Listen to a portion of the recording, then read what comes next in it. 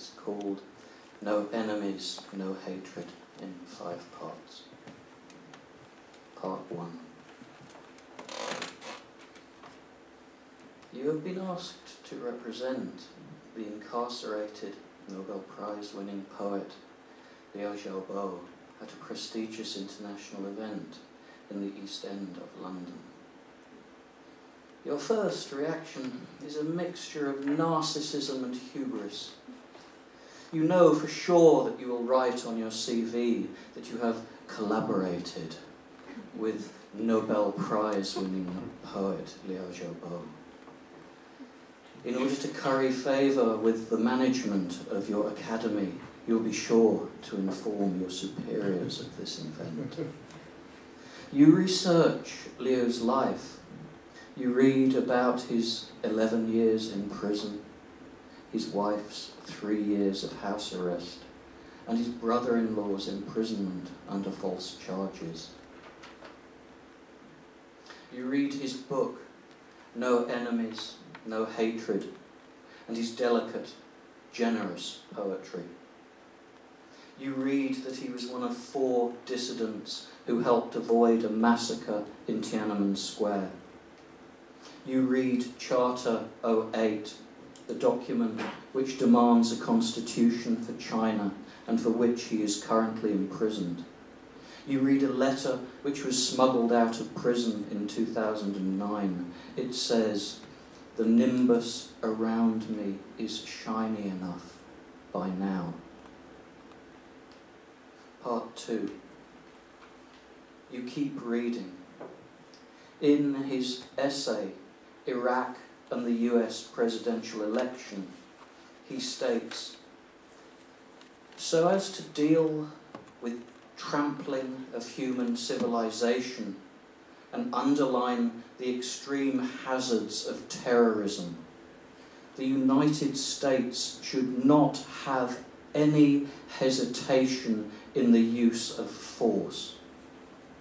Further on in the text, Liu states, "War against Saddam is justified.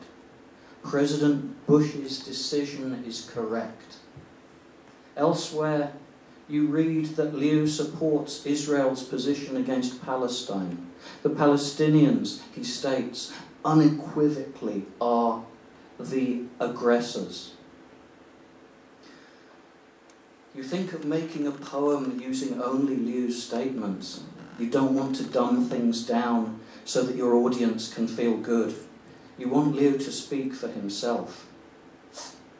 And then you think of how it will look on YouTube, with you standing at the mic, declaiming without context, "The Palestinians are the aggressors.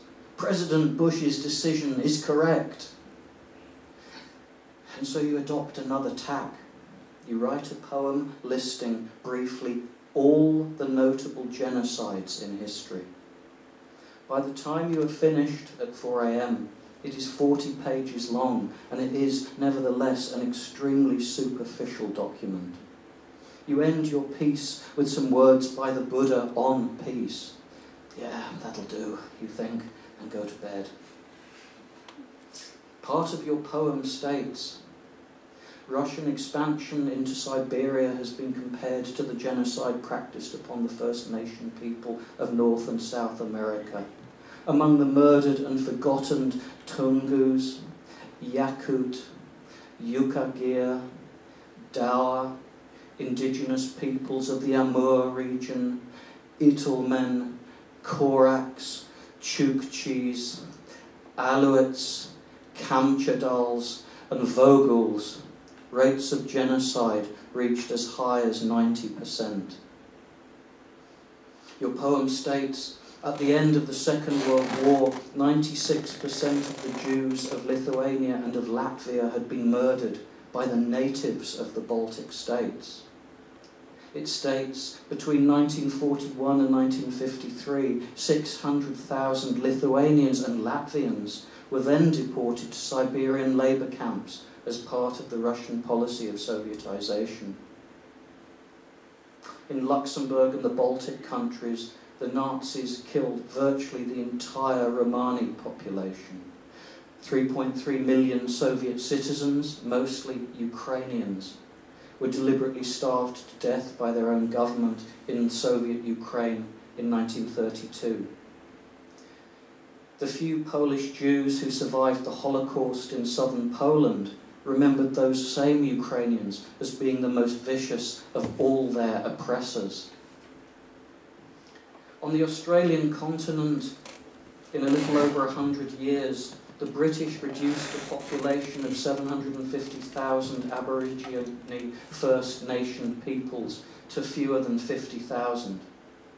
Mounted police in Queensland alone killed more than 10,000 Aboriginals, who were regarded as vermin and who were hunted for sport. You conclude, during the 9-month-long war which Pakistan waged against Bangladesh in 1971, an estimated 3 million Bangladeshis were killed, and the Pakistani armed forces violated 400,000 Bangladeshi women and girls in an act of genocidal rape. The world is a dreadful place. Injustice, genocide and rape take place in every corner of the globe, under every type of political state. By writing this, your poem about genocide has successfully avoided the issue of Liu's questionable international politics, the media's glossing over of these statements, and his repeated advocacy of violence. And then you realise that that is the point. In a democracy, all views must be heard, whether you agree with them or not. Approximately 242,000 Iraqis have been killed by direct violence since the US invasion.